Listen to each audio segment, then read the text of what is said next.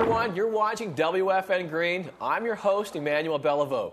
In studio today, we have Chris Robinson from the Ontario Federation of Anglers and Hunters.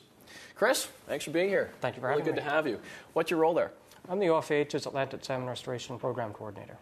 I see. Now, I understand your organization is heavily invested in the Atlantic salmon conservation. What do you do exactly?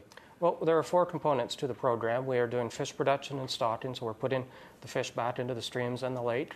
We're doing habitat projects to restore and protect the habitat they need.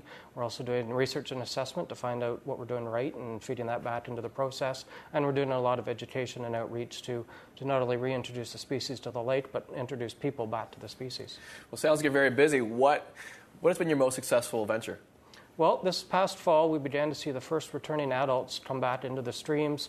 These fish were released in 2006 as just small fish, and they're now adults about 2.5 years old. They're running into the streams, and we were able to document spawning and successful spawning as well, where we have nests now of Atlantic salmonids that are in places that they haven't been since the 1840s.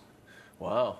And what is Bring Back the Salmon? Bring Back the Salmon is a big partnership of over 50 organizations, everything from small volunteer groups, contributing volunteers, to ourselves and to government agencies that are producing fish and other bigger parts of the program for us.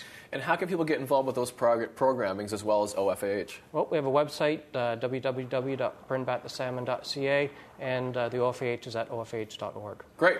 Well, thanks so much for the information. Much appreciated.